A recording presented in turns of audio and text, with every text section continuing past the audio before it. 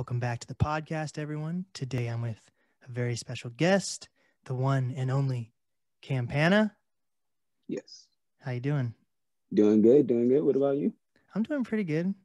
So, Campana, how did you get your name Campana? I don't know if you've been asked that or not, but Oh yeah. never heard of it. Campana is bell in Latin and Spanish, and bell's my last name, so kind Oh, of just worked out like that. that makes sense. I kept Yeah. getting it mixed up with Santana. Oh.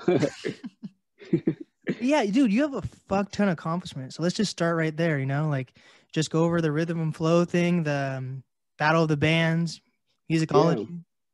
Yeah. So let's see. Let's start with 2016. We've got like sort of like our buzz within the Seattle scene when I did the EMP Sound Off. It's now the Mopop Museum with my band Cosmos.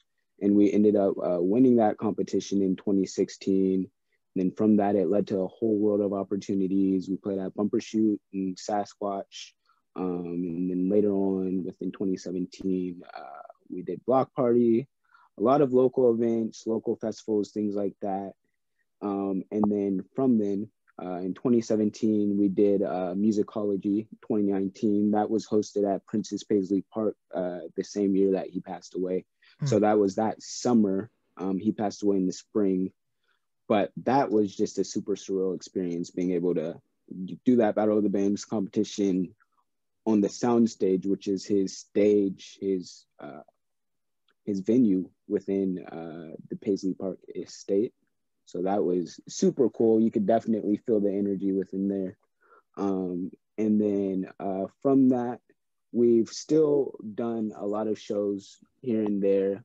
But aside from, working with Cosmos in the band, I've always done music under my solo brand as Campana. So I have a lot of projects out with solo music. We did a debut album with Cosmos called Moonshine that's out streaming everywhere back in 2017. And I dropped a couple projects within 2018, just solo. And at the top of 2019, participated in the Rhythm and Flow competition with Netflix and was able to fly down for that. And yeah. That's dope. That must be like a great ass resume to say you were on a show that was part of Netflix. Yeah, and like I was on the show and not on the show, kind of in the same breath of things, because we got flown out there and everything, got the whole like experience, but literally there was like 10 of us who didn't get taped on the actual audition portion of it, and I was so happened to be one of the 10 people, but like it was, regardless, it was a good networking opportunity. Met a lot of cool artists from that. I have a real good homie that I met just from that whole experience named J-Wop, and he's now like working with management with a couple of my homies up here, and he happens to be a Tacoma native but lived out in Arizona and now lives in Long Beach. So it was a cool opportunity as a whole. Yeah, for sure. I never really apply for competitions because I feel like even if it's like what are those things, or like applying to the back of like a cereal box or anything like that, I never do those fucking competitions because I feel like I'm never gonna win. I feel like I always do those because I'm like, hey, you never know. Like, and I like, especially when it's things like pertaining to like talent and things like that. I'm like, you know what? I believe in myself and my talent. And at some point, I think there will be someone in some position who also sees that to some extent, where, the right exposure will happen within that element. And I feel like that was kind of an opportunity that, happened with Rhythm and Flow, just the whole nature of, the film industry and, how Hollywood works. It was a very Hollywood situation that happened out of it, with us not being able to actually be taped for the auditioning. But, we move. It's life. Yeah, it's like when an actor has like a very small role, they're just like in the credits, and then like you look at those people's credits down the road, and they're like, oh, they started out in that, and then eventually you'll see this on like on the big screen or whatever. It's the same thing with music, Yeah. basically. So it just Yeah. adds to your resume. You know, if you might not, you might have like an IDMB page eventually. You know. Yeah. Yeah. And that's funny you say that because like I'm like I really like film, and I really like all things like pertaining to, you know, crafting artistry around my music that's not just the music aspect, but like developing a whole brand around it. So with my new album I'm working on, I'm actually shooting a short film for it. Oh yeah. That's pretty, we're being pretty ambitious with the approach of it. But I think we're gonna pull it off pretty nicely. I bet, dude. Your newest song with Alex Wiley, that the visuals behind that were even dope. Oh yeah, thanks. Yeah. So that was directed by a swim team, and I'm actually working on the short film with them, and we've been having a lot of meetings, a lot of writers' room sessions. Alex Wiley has also been involved in some of those sessions as well, and just a lot of other people that I'm working with hand in hand to, you know, make the film come to life. Because when it's, you know, projects like that, it's like you can't do those things by yourself.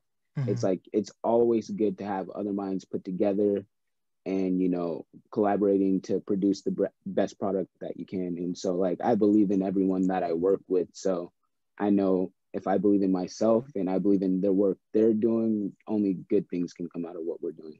Hell yeah, teamwork makes the dream work. Yes sir. So we'll get back on Alex Wiley, but did you see that Kanye's beautiful dark twisted fantasy just like hit the 10-year anniversary? Oh yeah, I did see that. It, Yeah. That that the movie, the short film for it, it's fucking nuts. that is, it's phenomenal. It's still a very beautiful art piece, and I would be wrong to say that like even if it were on a subconscious level, that I wasn't influenced by things of that nature as far as in the short film, music video realm, like more like dialogue and music tied into things. Mm-hmm. But so it's not like a straight music video, but like that's pretty much like a prime example of like a approach that we're taking with this short film, because it has like its own story that's tied to the album, but features songs from the album on the short within the short film. Yeah, like nowadays you can't like just be an artist either, you know? Like you have to be Yeah. even like a director or like just visual aid is so important nowadays. Yeah, like I heard something a while back that always has stuck with me is that people listen with their eyes nowadays. It's a very like visual time that we're living within, to where it's like in order to like captivate people's attention, like they need to be visually stimulated at the same time as they are, you know, with listening. So I really try to hone in on aspects of, you know, providing like a whole bunch of different content from different angles, you know. Like even look at fucking TikTok. Like the Yeah. songs, I don't personally have a TikTok, but you know, like if you're on Instagram, they fucking made it tricky. So it's like TikTok seeped into like Instagram Reels and all that Yeah, type of with the stuff. reels and shit. Yeah. Mm, like TikTok, some of those songs are just like annoying ass like auto tune noises. They're like fucking Yeah. like there's like little like it's like a ringtone thing, and they'll have like a visual basically. Yeah. Like and I don't think people if they people actually like, took time to listen to what the words are or whatever the ringtone sound is, they'd be like, "What the fuck is this?" But they're more into like the dancing or whatever, like the memes Yeah. from the TikTok. Yeah, exactly. It's like if the song probably wouldn't hold as much weight as it would on its own, you Mm-hmm. know. It's But almost yeah, like a TikTok is like a it's like another type of artist now, like a SoundCloud artist and like a TikTok artist. Like, yeah, yeah. It's definitely like the new generation like coming into like their own, you know, realm and order of artistry that, you know, like when I was younger, like a lot of people were on MySpace and like pushing music that way and things like that. Um, and you know, even more so nowadays, like I mean, like I'd say like 2014, like 2010 to 2014, you know, SoundCloud was super huge, you know, there were SoundCloud artists blowing up, which you don't really see too much nowadays, more than like a TikTok artist like popping. So, but I think SoundCloud has turned into like another platform like Spotify, basically. Like Drake will even release his album on SoundCloud, but of course you have to have like a subscription or something to actually listen to those songs, like previews of songs now. But it's just like another platform at this point. Yeah, exactly. Yep. So how'd you come to meet Alex Wiley? Like I've been following him since the very beginning, honestly. Yeah, so I was that's like, dope. holy shit. I heard that he actually recently moved to Seattle also or something. Yeah, so he's like a neighbor. I live within the Cap Hill neighborhood. He's up here as well. So like I've been following his stuff since like 10 Day with Chance, like back in the day, like I'd say like what 2012, maybe 2011. So that was right when I was like getting out of high school. Like I grew up in Bremerton, in Kitsap County area. And that's deep for people who are not from Seattle. That's like deep, yeah, like south of Seattle. It's like the ferry ride that everyone just fucking saw Tyler the Creator on. Like it's on that side of the water. So yeah, I grew up over there. I moved out to Seattle after high school, so in 2012, and like that's like the music me and my friends bumped. We bumped like a lot of like the Chicago area music, like Chance, Vic, Alex Wiley, Kimbe X. A lot of those cats are, people that we started, listening to. And like how I like figured out from like, the person who like led me to dig deeper into that scene's music, Chance, is I figured out about Chance from a Childish Gambino mixtape, Royalty, in 2012 when that dropped. Because I remember was fucking nuts. That's one of my favorite mixtapes. Yes, it's a really good mixtape. What's that song they have with Schoolboy Q and Unnecessary. That shit was fire. Yeah. Or he's got Nipsey Hussle on it even. Black Faces. Yeah, he really cut up with that project. And Childish Gambino, he's my dude. Like that's my favorite artist for sure. And I've been following him since like just getting into high school, like 2009, 2010. So just following his whole trajectory, like I found out about Chance just, by keeping up with his catalog, and then just dug deeper into that realm of things. And then from there, figured out all their music. But the reason I'm telling you all this backstory is that all of that led to, me following them on Twitter, keeping up with their social medias, and like, Alex and, like Kimbe and others, they're like really personable people. So like I've chatted with them on Twitter like years ago. Wow. Before they've had like the extensive platform that they do now. And we've been following each other on Twitter, and I just would send him my music and he was like, oh, like you're dope. So we ended up connecting that way. Wow. And like he was, there was a time where Kimbe was out in Seattle and I ended up kicking it with him. Damn. And then there was another time when is Kimbe signed to TDE? I know Isaiah Rashad signed, but like he's working with them closely. No, he's like fam with them though. Like he's like Snoop Dogg basically with NWA kind of. yeah, I'd say that. That's a pretty good reference. But like I know, I think one of his managers is a manager within TDE. So like he has that close affiliation with them for sure. So like there was one time where Wiley had a show out here, and I just connected him with peeps out here, and then had people come out to the show, and then we eventually ended up setting up a show together out here. The homie Jordan Wheeler, he put on an event that me, Wiley, Emmy, who's a singer from out here, and Deepat, who's a producer for Sandra now, with Brent Faez and Atu. I love, dude, they finally got on, because their album, whatever that album was, came out a while ago. and like Yeah, they're starting to get recognition for it now. Like I just saw I think it's the Too Fast song. I yeah, just saw it on a fucking commercial and I'm like, that album came out a few years ago. yeah. And I remember for one of the Atlanta previews, they used that song, Oh, okay. Atlanta Childish Donald Glover's show. Yeah. But yeah, so we did a show at Canvas that Jordan Wheeler had set up. And that event was super cool. From there, we just, kept in contact, still continued to build. I went out to LA. We worked out in LA on a lot of music. And yeah, that's what led to where we're at now. So we're like really good homies. We've been working on a lot of things, have a lot of things in the works. And it's funny because he's actually starting to do podcast segments of his own as well.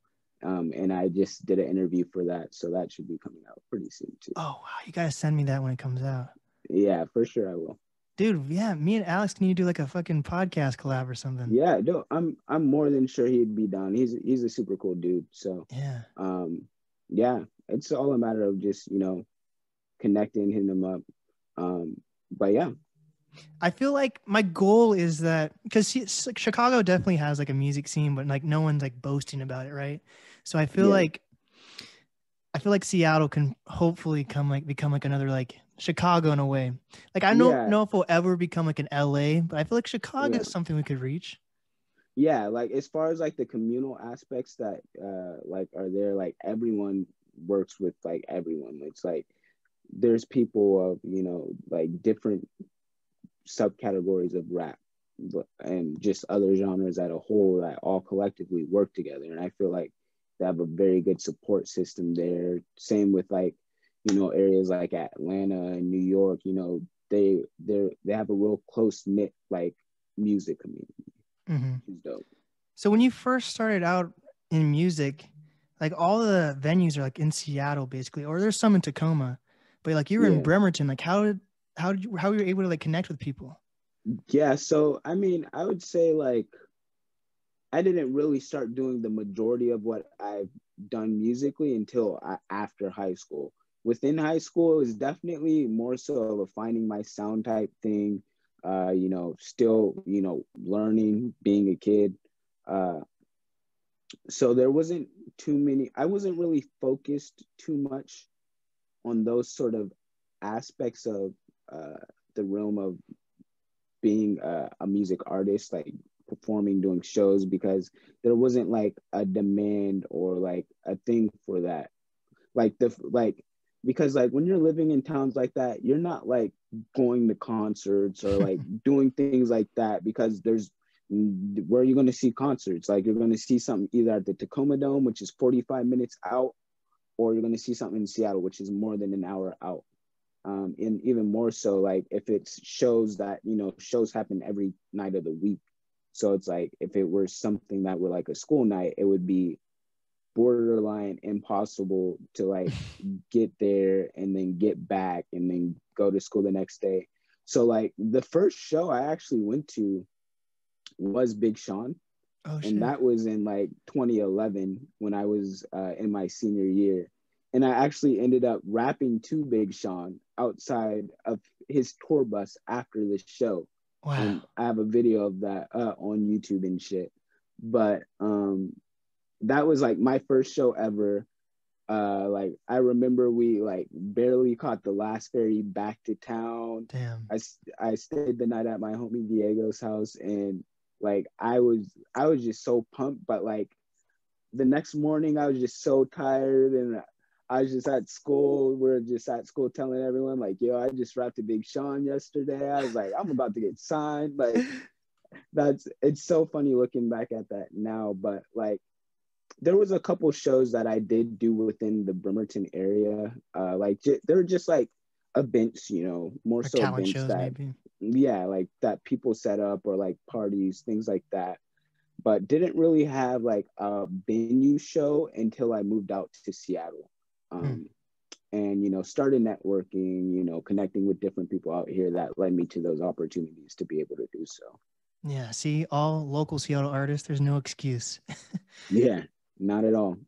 But yeah, like Some people, like even like Tyler the Creator, like he thought it was cool enough to post it, like going on a ferry. But like I've had my fair experiences on ferries, and you definitely have too. Like after a Yeah. while, like a ferry becomes like a fucking bus ride, you know? Exactly. Oh, trust me. Like we're not looking at that picture of the ferry like it's anything cool, but like from an outsider perspective of Seattle, they're like, oh, what the fuck? Like there's ferries like that you take a boat as transportation. It's like, oh, it's a weird idea to people Mm-hmm. and cool in the same breath. So like, it was it was interesting seeing people like going wild about it, but like at the same time it's like, what the fuck is Tyler doing in Seattle? Like Yeah. it also raised that question because it seems like he's out here pretty often. And I remember like the first Loiter Squad episode ever was shot in Seattle because I Oh shit. remember they were doing some shit by the Showbox, and I was like, what the fuck? And I was like, oh, this is in Seattle. But yeah, That's it crazy. was interesting. It seems like Seattle is, some people come here and love it. I mean, I love it out here, so I don't blame them. But Mm-hmm. yeah, So you live like actually in the Cap Hill neighborhood? Like how do you feel about that during these yeah. protests and everything? Oh, it's kind of annoying. Not like the protest, but like the approach that people take to them. Mm-hmm. Just because it's a predominantly white neighborhood. Like I moved out here like during quarantine. Prior to this, I lived in West Seattle, but it's been good living out here. I love being close to everything. I hate the lack of parking, but get over it. But Yeah. it's cool being in the mix of things. I've pretty much now, within 8 years of living in Seattle, have lived in majority of like the bigger neighborhoods. Like I've lived in North Seattle, I've lived on Aurora, I've lived in West Seattle, I've yeah, White Center, I've lived Mm. in Cap Hill, First Hill. Like there's a lot of different areas I've stayed within the general Seattle area. Yeah. What do you feel about Cal Anderson? Like it's like completely overrun with homeless people right now. I think Cal Anderson, it's a dope spot. And it was it was interesting to see during the course of a couple months during like the protests and whatnot, um like how like it transformed into like the Chaz and the chop zone, and now to see it now, it's like, I haven't been out there in a while considering the pandemic, but it's always been a dope spot. I've Yeah. always liked kicking it at Cal Anderson, like during like the block party days. Everyone would just congregate there, like outside of the gates of block party. um yeah, I love Cal Anderson for what it is. Yeah. I hope everything comes back sooner than later, but like the way things are looking, we're probably out another summer or two, Right. realistically. Yeah, and I heard they're doing like what Operation Warp Speed or whatever, so they're trying to push out vaccines sooner than later. And I guess one of the reps on that team said like things could be not normal, but like things could be better like by May Hmm. earliest. So I don't know how true that is, but I guess we'll have to see. Yeah. And then you have to worry about like who gets it first, the elderly, the young people, healthcare Yeah, workers, all that stuff. yeah, and I think that's what they were saying. Like definitely, like the healthcare workers and like the elderly would be like their first priorities for the vaccinations. Hmm. It's just crazy that like I keep forgetting like Washington was like one of the first hotspots. Yeah, yeah, it's so crazy, and like now that cases are rising, I'm now knowing people firsthand who are having it. Like at first it was like, oh, it's I know it's a friend of a friend or aunt of a friend's friend, things like that. But now it's like within 1 degree of separation to where it's like, oh, it's my friend or like my cousin or my auntie who has it. So Mhm. it's, it's starting to, set in, but they're having a lot more measures, it seems, for like tackling it. Uh, but it's still unfortunate how many people have ended up dying from a pandemic that could have been mitigated if we've had the right Oh measures yeah, in place. So exactly. that's very, disheartening to see. Yeah, it's fucking nuts. Like I definitely have friends in college who knew the pandemic existed and still like threw parties and stuff. And of course they like, got it firsthand. And I was like, fuck. Yeah, And then I have other friends, like my family was telling me that there's these type of people out there, and I didn't realize it. But there's people who think that if they just want to get the COVID over with by getting it personally, and that's you don't want that because there's different strains of COVID. So just because you get it the exactly. first time, you're actually more likely to get it the second time in the worst Yeah, strain. because So it you can don't want to get it mutate. twice. Yeah, Yeah. yeah. It's not like the fucking chicken pox where you wanted to have like a chicken pox party. This shit is serious as Yeah, fuck. exactly. Yeah, exactly. No COVID parties for me. Mm-mm. So on your Instagram, I saw you post a post about BPE. Can you break that down? The Black Political Education. Yeah, so Black political education, it's something I've been doing with a group of friends of mine throughout the course of this pandemic. We've been organizing together, starting, I want to say maybe like May or June. It was probably within June. We started like doing weekly Zoom with twice a week. Actually, we started at twice a week and then we went down to weekly like Zoom meetings, just reading different materials, watching different videos, listening to different podcasts and lectures, just pertaining to, abolition, uh, Black queer feminism, and just Black radicalism and things like that, and just becoming just more knowledgeable on the infrastructure and society that we live in and what it means to be Black, what it actually means to be Black within the society we live in, and what anti-Blackness looks like in our everyday lives. So we've been doing a lot of that, and we did that for about 2 months, and then we tailed off into a book club. So now we're doing book readings, in which we just finished our first full book together since we ended the summer Black political education that we did. And now we are now putting our theories into practice, in which we are now, doing what we know and what we can do with mutual aid and helping out the houseless and most marginalized communities within, our community as a whole.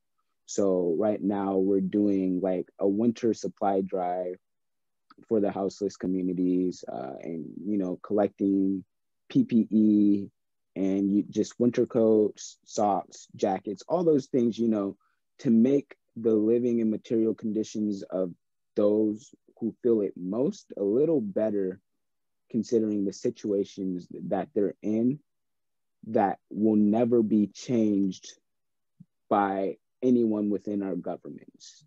So that's what I've been focused on a lot with, you know, especially after, the George Floyd incidents, the Breonna Taylor incidents. Like, I've always been pretty, keen to what it means to be Black within America and, all of the disparities we face. But like, just taking all this time to like just sit with my thoughts, especially like being isolated, like being within quarantine, it's like there's more to this. It's like, why do Black people continuously die at the hands of police? Why are we continuously undermined within our societies, and why this change never happened regardless of who is in a position of power? And so, like, just realizing that the power lies within our community and the things that we can do to help shape our communities with each other, it's just provided a lot of insight for, like, shifting my focus on where I want to put my energy towards. And with, politics as a whole, I know they're never going to do shit for Black people. And I've always known that. But now I have more of an analysis on it because I read into theory and I read into, political prisoners and political activists who don't get the shine within media or things like that because their views are very, conflicting to the capitalist state that we live within. So, I've just been unlearning a lot of propaganda, just unlearning a lot of, things I thought to be true, and developing a new political understanding of how the world truly works and what it truly means to be Black within this society. Yeah, that's very important. Something that I thought was scary but funny. You kind of talked about it in your post. Also, you're saying how Joe Biden isn't actually a win for the Black people, right? So yeah, not at all. Something that I was thinking about heavily, leading up to the election, is that I see a lot of people on social media being like, if you're voting for Trump, go kill yourself, or all this random shit, right? And I personally don't like Trump either, right? He's racist, but any president's racist, realistically. If you're an old white guy, you're racist. So what I thought was very interesting was that how social media has honestly become a swing vote. If you think you're on the right side of society, all those up and coming 18-year-olds to maybe 18 to maybe 25, 26, that's all most likely going to Joe Biden, unless your family is very into Trump and then you were into Trump because of your family. But I'd say a very high percentage of that age range is definitely more blue than if you think about it, I'm not a super political person, but you can notice little things if I asked people why they wanted Biden, they're like, oh, it's because Trump is a sexist, racist pig. Yeah. Realistically, that's any old white guy. I'm not saying all white people suck, but that's not a good enough excuse for me ever to vote for this because I don't like that. It takes a little more critical thinking for me to, endorse and cast, my support for someone who, in essence, has never been here for Black people. So, yes, Trump is not here for Black people, but Joe Biden hasn't been here for Black people for 40 years longer. And Trump. He actually has a track record. Trump. Yes. This is Trump's first time being political. He's just more like a businessman, but Joe Biden actually has a pretty racist track record. Yeah. He's actually provided turmoil for generations prior to us and generations to come. He's caused so much disparities within the Black community that have ruined families' lives. And, that intergenerational trauma is just something that I'm not going to fuck with or support. And it's I've witnessed it firsthand in my experiences, just, the evil structures of what this society, upholds. But also it's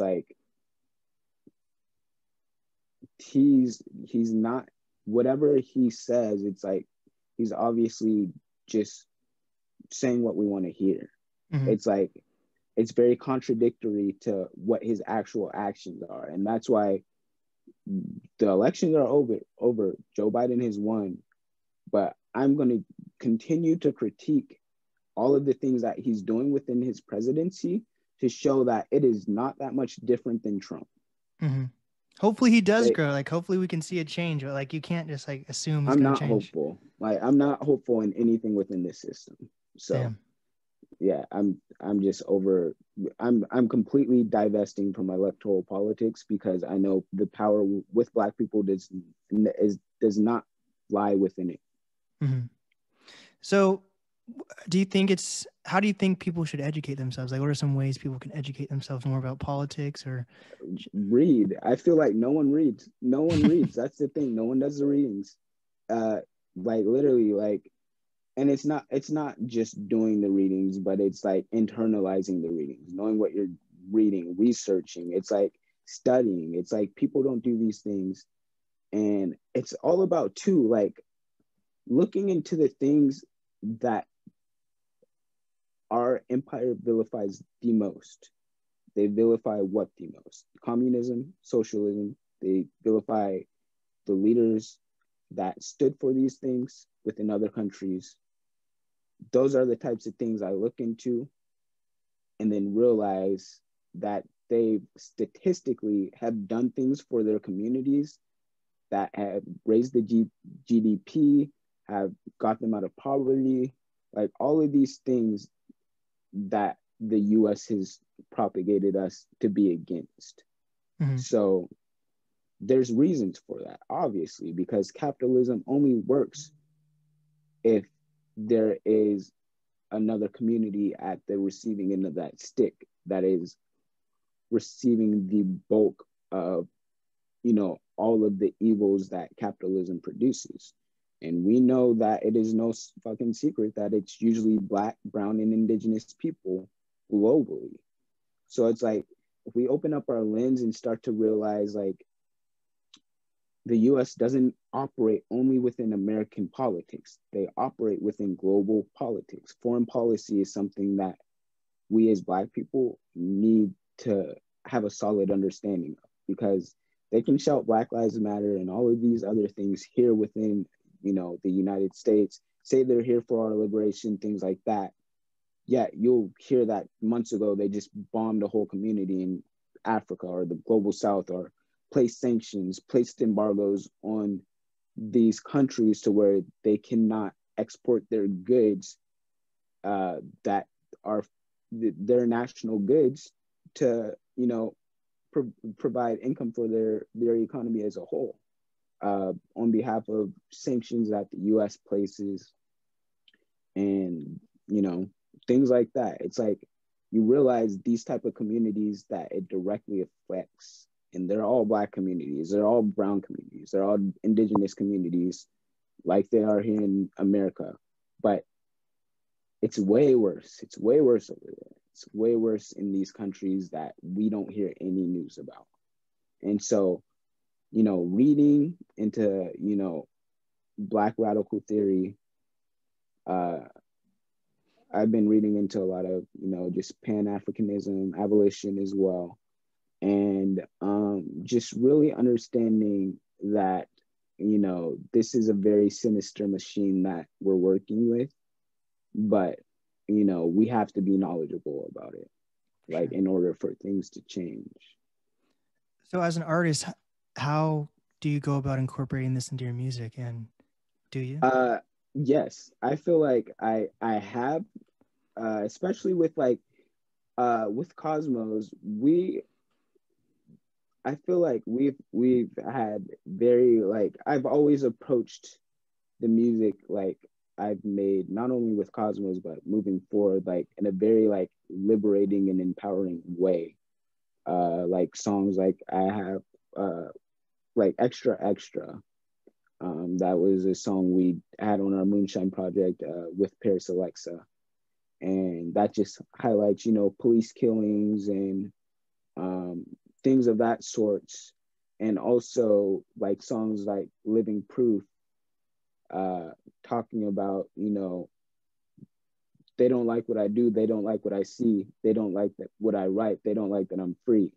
Like, that's the chorus of the song, which I feel like is, you know, like it has revolutionary undertones to it, you know. And that was in 2017.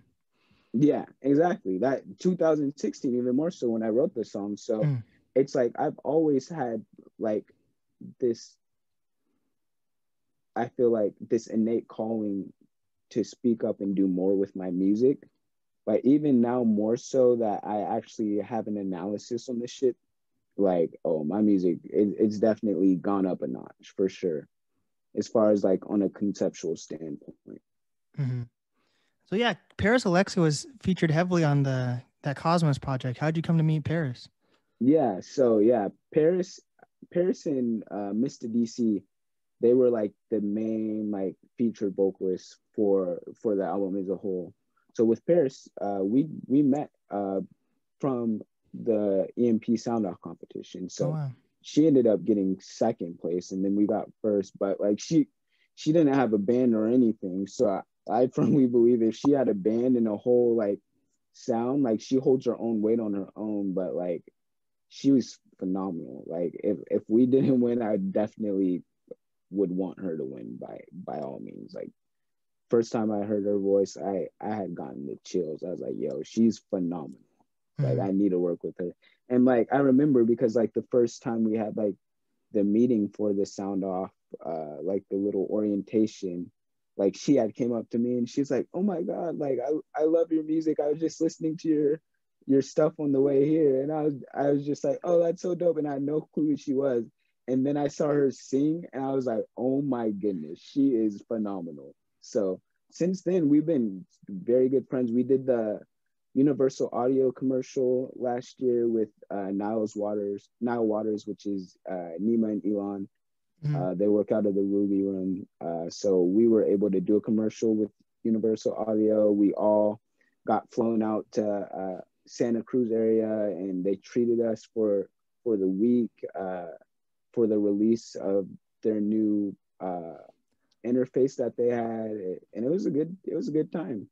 Yeah, I basically have taken only like 3, I guess, people off that Moonshine album. So I have Mr. DC coming up. Is it Elon? Elon, right? Elon, right? Yeah. And I also have Nima coming up. So I definitely used your Moonshine album as like a credit page to look and see, because there's some dope ass features on there. So I'm excited for all those coming up. Cool. Yeah. They're all going to be good people to talk to for sure. Yeah. Who's Pants? Like you have a few songs with that I don't know if it's a band or whatever the fuck that is. So Pants is like, it's, he plays keys in Cosmos.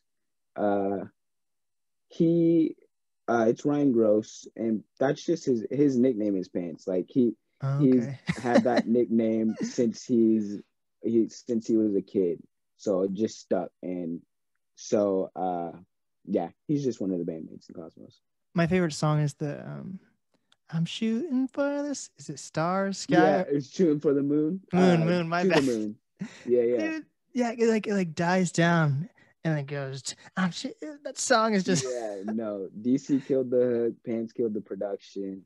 Yeah, that's still one of my favorite songs. I remember making all these songs, and it's so cool, like, because music is just like a timestamp in history. So like every time like I hear or someone brings these songs up or I listen to them, it just takes me back to creating the songs and the time we were doing it. And it's just such a cool thing. Like when I die, like all of those moments are going to be on my little reel that shows my life from beginning to end. Like when I see those moments, I'm going to be like, you know what? Life was pretty good. Dude, yeah, that album's honestly timeless. I've listened to it like 3 times in a row now. I love it. Oh, yeah. I really like it because I still, to this day, I don't think there is any project out like that now. Like that project is so unique, like in sound and approach. Like it shows like how different of a brand we had as Cosmos. And you know, I don't think that went unnoticed. Obviously, you know, we had the buzz we had when, you know, we were doing our run of things. You know, a lot of things happen as we got older, changes, and also things with this pandemic. But it's like there's nothing more that I love doing those moments with the band. Like for sure, that shit was fun. Do you get any inspiration from Chance the Rapper's Socks group? Not necessarily on an intentional on an intentional front, but I would be lying to say that I wasn't influenced by Chance as a whole. I wouldn't say necessarily directly with his band implementation and things like that, but yeah, definitely have gotten influenced. Like just growing up, like coming out of high school, listening to all those cats, and that's why it's also just like such a like surreal thing to be like, yo, like I kind of manifested like the moments that led me to, you know, connecting with Alex Wiley and, Hell yeah. you know, making music with him, and we're working on like a project together as well.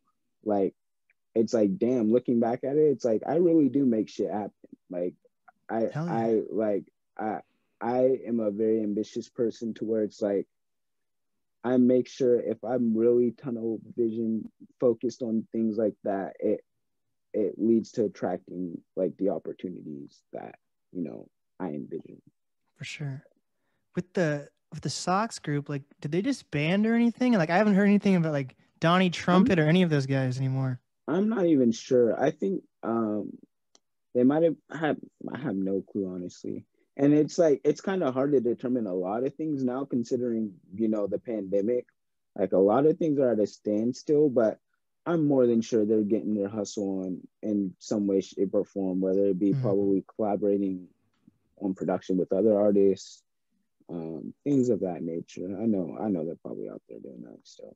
And I know, you know, when Chance does like, you know, what things like, let's say Saturday Night Live, or, you know, things like TV show performances, I still usually see them all, like Mhm. Peter Cottontail and, you know, like Donnie Trumpet and Styx. Like I still see them like playing with them. Of course he has like big bands sometimes with like lots of vocalists and things like that, but as far as the core goes, I think I still see them performing. Mhm. My favorite little like mixtapes that Chance has done is the. Did you ever listen to that freestyle album he did with Little B? Yeah, I That shit did. was fire. Like almost no one knows about that. That was Yeah, fire. And then no, that was dope. every Christmas since it's come out, I've had to listen to both Yes. Merry Christmas Little Merry Mama Christmas, Little 1 and Mama 2. 1 and 2. Yeah. Yeah. Those are And fucking bangers. I was like low key disheartened because did you hear about the Jeremiah? Jeremiah, yeah. I was like, damn, it was right around Christmas time too. And like I guess he's doing a lot better now, which is good. But I guess he was in the hospital on ventilators and whatnot. Mm, I was like, wow, that's sad to know. And even more so, like it's Christmas time coming up, and I know I'm gonna be bumping like that project. So both yeah. of those projects. So I was like, I wish you know, I pray that it's not a Christmas where I have to bump that and he's not here. Yeah, Like, fuck. I hope they but surprise it's us. I feel like they've probably like recorded them back to back. There's a chance that they probably like did them like 1 year and then next year, but I feel like they did it yeah, back to I back. think they probably did back to back, especially like knowing like how busy artists can be at that stature. Hmm. Like probably getting connected in the studio with people like with conflicting schedules is probably super hard to where they're like, all right, let's lock in for like a week or two, get this shit done, then be on our ways. But you know, I don't know what type of relationship they have. They could be super close to where, you know, they did do it in two different sessions. But Hmm. So for you and Cosmos, you guys are still together, right? Like, are you still working on music with them at all? yeah, and even more so, we're more like we operate as a band, but we're our own individual artists. So we collectively, we're a collective. So like sort of like the internet, you know, like each of them have like their own brands. Like Sid has her own solo projects, Matt Martian, Steve Lacy. Um, but yeah, like we all do our own solo music ventures, but link up when need be. Like if there were a show opportunity after all of this stuff, I don't doubt we would link up and do a show. Like Hmm. it's not anything that's behind us because we all love to perform. And you know, we've had a couple different, you know, core members sift in and out since, you know, the whole inception of the band. But you know, they're gig musicians. They can play the shit with their eyes closed. So it's not a matter of whether they can play or whether we would be down to play.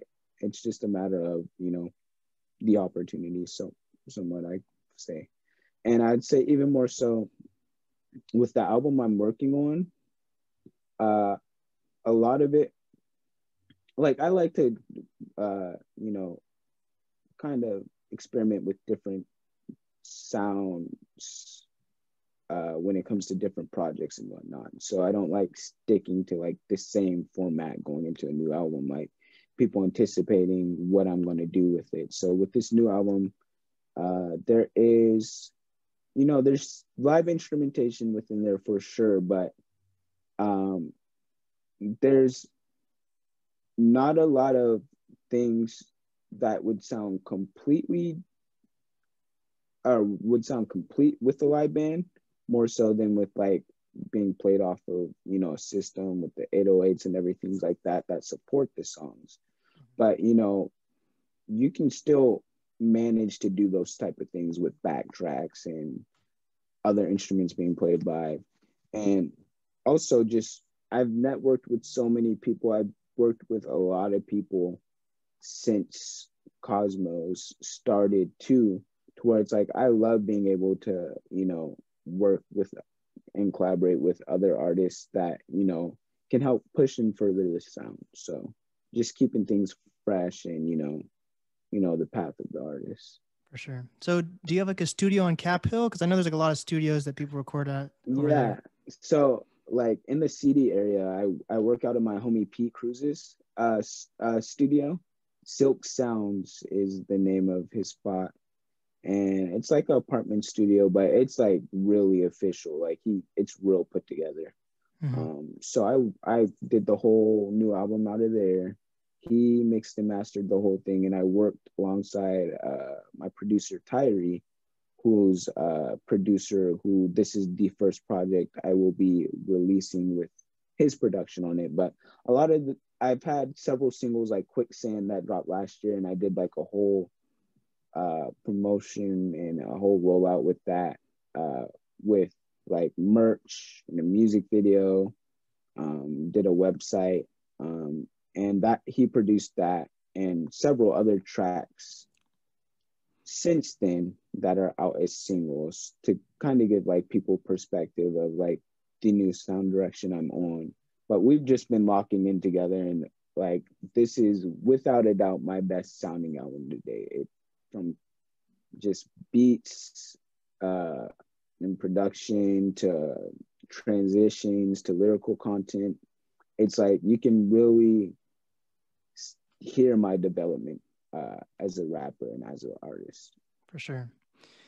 So now that you're pretty established throughout the Seattle area, like, is it important for you to make connections anymore? Like you do have, like you said, the Alex Wiley connection's been a thing up and coming for a while, you know, same with Paris Alexa. So is like connection even a main operation for you anymore? Within Seattle, not necessarily. I mean, it's just about doing my thing, getting presence on an online front, even more so. And, you know, not really being pressed about where I'm at as terms of if I, you know, like, I'm not trying to like, oh, get big or like, I want this big break. It's like, I'm comfortable being the artist I am, not compromising myself and my worth within the art that I'm creating. I know opportunities will come, exposure will come, and just staying true to myself, that's what people like the most. And developing a brand around that. And, you know, a lot of my fans aren't in Seattle, like on a, like just a Spotify analytical basis, like they're spread around. So it's like the internet is like the biggest tool for connectivity nowadays, to where I'm not, and even more so, we're in a pandemic. It's like the transition of things is just so much differently now, not only because I've like exasperated the Seattle market, but also because we're in a pandemic. So even if shit was open, I would still be online, you know, for trying to get my music out there. Because it's like people are so much more, I don't know, people are so much more willing to listen to an artist that they don't know personally, and receiving their music in a you know, an unbiased way versus like someone who already has like a perception of you.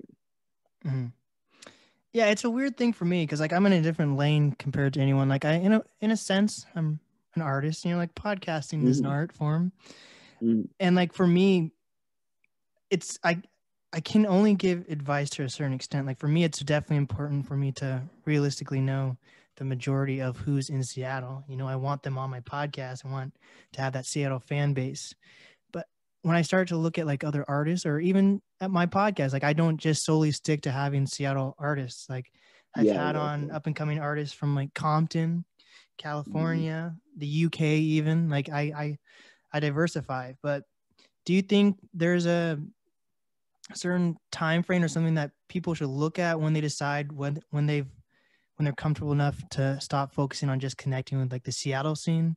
Because it's I important to think have Seattle as a home base, but I don't feel like if you're an artist, knowing every single person in the Seattle music scene is gonna get you to where you want to be. the biggest artists outside of Seattle aren't popping because of Seattle. Like Lil Mosey, Travis, I'd say, yeah, he's definitely like Seattle popping and has a lot of his fans from Seattle. But um, I think both go hand in hand simultaneously. It's like you don't have to be like, all right, I'm gonna work on Seattle and then I'm gonna work on this. It's like you can do them both at the same time. And I think that's important to understand that, you know, times are changing and the way people get exposed to music are changing. So you got to be a little more creative how you do it. Yeah, 100%. But you definitely came up with a cool group of people like the Travis Thompsons and the Paris Alexas. That's fucking dope. Yeah, yeah. It's good to be homies with people who make dope shit. you Mhm. know, it's like we all gravitate to each other because we're like minded. We make dope shit. Um, and yeah, What are your opinions of like the Little Mosey wave that's going on? Little Mosey as himself, and also like people trying to follow that wave in Seattle. honestly, he's doing his thing. I can't even front. There's a lot of songs by Lil Mosey that I fuck with, and like people have their own opinions about him, but at the end of the day, he's getting money. He's doing what he can, and he's getting better. Like from when he started to now, he's definitely had an improvement in sound. I fuck with Lil Mosey. Mm. So like anyone who's young and black having success in this world, I'm gonna applaud because all the cards are stacked against us. Mm-hmm. I do have to say though, he kind of ruined my childhood. He just came out with the song for the new SpongeBob movie soundtrack, Oh, did he? and then it's like it's dope as fuck. Though, like the lineup is dope. The song is honestly, it's sad that it sucks, but it's like him, Sway Lee, and Tyga together, which is dope as fuck. Yeah. But This like is Tyga is like talking about like smashing Mrs. Puff or something like that, and I'm like, what the fuck is this song? that's fucking hilarious. There and I don't doubt he's gonna have some misses because it's he's mainstream now. So it's like you're gonna have misses when you're mainstream, but that's hilarious. Mhm. Yeah, that's crazy. He's made some dope ass connections. Like he's on YG's latest album, even like Yeah, like that. Yeah, he's done shit with Lil Baby. He's done shit with Chris Brown. Chris Brown, Gunna. Like, no, he's like in there, and he was on The Freshman, so like he's up for sure. And Salute he's to him. isn't he part of the like Cole Bennett thing now too? Basically, like the Yeah, Lyrical Lemonade. yeah. Yeah, and like his manager, Rip Curry Cash. Hmm. Um, I used to kick it with him a lot when he was younger. When I first moved out to Seattle, so him, my homie Nick, who also passed away, him, my homie Nick, and I all used to kick it. And I remember when Bakari was a youngin, and like to see like him grow up and start managing Mosey like right when he started getting his break when he was like 14, 15. And then now to see where Lil Mosey's at now, I'm like, damn, Kari's up there happy for sure. Yeah, I didn't know NLE Choppa. I don't listen to NLE Choppa personally, but Oh, I don't either, but I know of him. I didn't realize he's fucking 18. I thought he was like in his Yeah. mid 20s. Yeah, he does look he looks young, but he looks older than what he is for sure. Yeah, that's fucking. I don't feel like there's ever been a time where people blew up this young. Like Lil Wayne is an exception, Chris Brown's an exception, Usher's an exception, right? But Bow like, Wow. yeah, but I don't feel like it was ever. It's probably because of the internet, I'm guessing. But like this, it was Oh, never this without a prominent. doubt. Yeah, it's without a doubt because of the internet. Like kids have access from an early age to where it's like they're being exposed to things that, you expand their palette and, get them on the artist wave sooner than later. Mm-hmm. So yeah. So when do you think this new album's gonna come out? Anytime soon? Like within 2020? So it's done. It's definitely done. Not within 2020, considering it's about to be December. Oh yeah. I was planning to put it out by the end of this year, but I was like, I'm not rushing anything anymore. And I know we're working on this short film. I have a lot of things I'm doing with it. I have a lot of, ducks I got to get in a row. It's definitely going to come out, I'd say, first quarter 2021. But I'm going to make sure this shit is real good. Hell yeah. Well, what is some advice that you have for up and coming artists, creators, influencers? Just keep doing your thing. Don't be defensive when it comes to criticism if it's very constructive. If it's nitpicky, that's another thing because people are always going to have their subjectivity when it comes to what they like and dislike about music. Just focus on the people who like your shit. Find your core fan base, double down on what they want, and stay true to your artistry. Hell yeah. What is the easiest way for people to reach you? You can hit me up on Twitter, Instagram at Campana Zone. Nowadays, I'm doing a lot of organizing and shit in the community, so I've been focused a lot on just helping my people. So you probably see a lot of posting about me doing things with that, talking politics. I've just been reading a lot, honestly. I've been working on music too. Just getting right, just getting myself right.